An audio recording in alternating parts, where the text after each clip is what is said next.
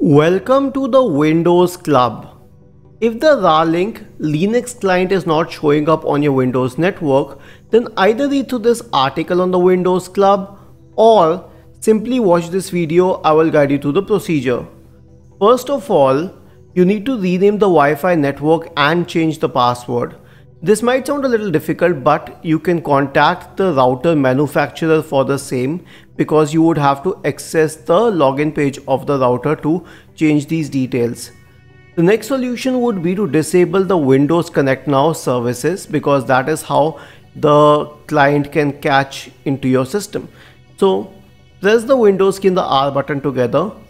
Type the command services.msc and hit enter to open the service manager window. Now scroll down to Windows Connect Now service. This one, double click on it to open its properties. Change the startup type to disabled, click on apply and then on OK. Isn't this easy and interesting?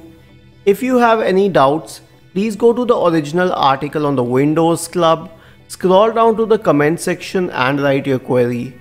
We will surely answer to it. Do not forget to subscribe to the channel. Thank you for watching this video and have a nice day.